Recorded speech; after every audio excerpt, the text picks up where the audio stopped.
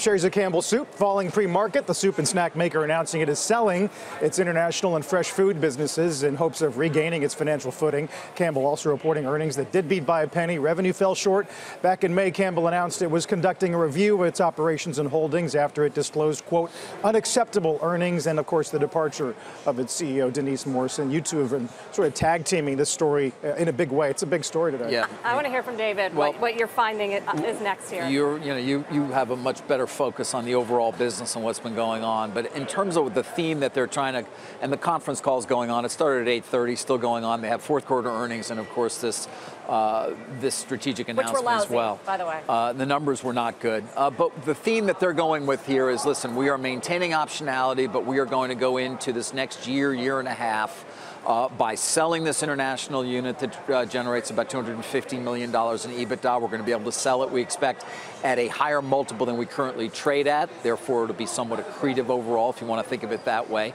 And we're selling fresh, where they have had a lot of missteps that Sarah has certainly talked about any number of times when they've missed, in part because of their missteps during a particular quarter. It's going to allow us to focus. We're going to be just two focused segments. And we're going to come out of 19 with different targets in terms of our organic growth rate, in terms of our expected growth rate for both EBIT and for earnings. And then we still might sell the company, but we can do it off of what we expect will be a much healthier looking company, and therefore we'll be able to command a far higher number than we currently could if we moved to a sale. But Sarah, the question, of course, is, are shareholders, beleaguered shareholders, going to believe it, particularly given the continued underperformance of Soup? 14% decline in the quarter. I mean, how healthy does that business look? That's going to be that. So their core businesses now are going to be the soups and the beverages and the meals under the Campbell's brand, and the snacks, which everyone on Wall Street said overpaid for that Snyder's-Lance acquisition, which a lot of other companies had looked at and said the distribution was not that great. So that's what's left of the company. And by the way, soup is a global too. Category, they say, has shown growth over the last 52 weeks. So clearly they're losing share as well. And the questions here are going to be about execution. Okay, you're telling us you can do all these things, but it's possible that if you were to sell the company, another buyer could just as easily sell off the international assets as you can. And perhaps they can execute better.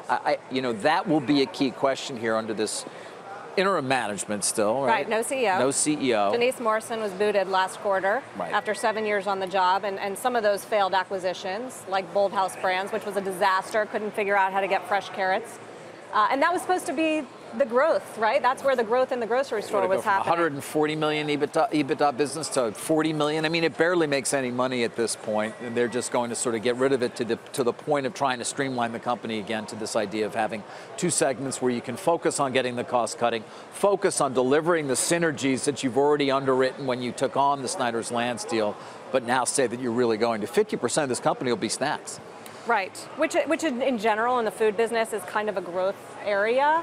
But they've got a lot of debt on their balance sheet as a result of that very high Snyder's-Lance purchase. I think there's something for the Bulls and the Bears here. The Bulls will say, at least the company's open to a sale. You know, they're leaving the door open to that. The Bears would say, well, isn't every public company theoretically should be open to a sale? And what's actually left of the core business here if you're going to talk about declining soup sales and a tough-to-manage snacks business with some distribution problems? How much do we have to look at Loeb's reaction to all this, right? Yeah, I mean, that's going to be a key here. At this point, I think if you're Dan Loeb, you want to sit back for a moment at least, gather your thoughts, listen to the conference call, talk to people, see what the reaction is.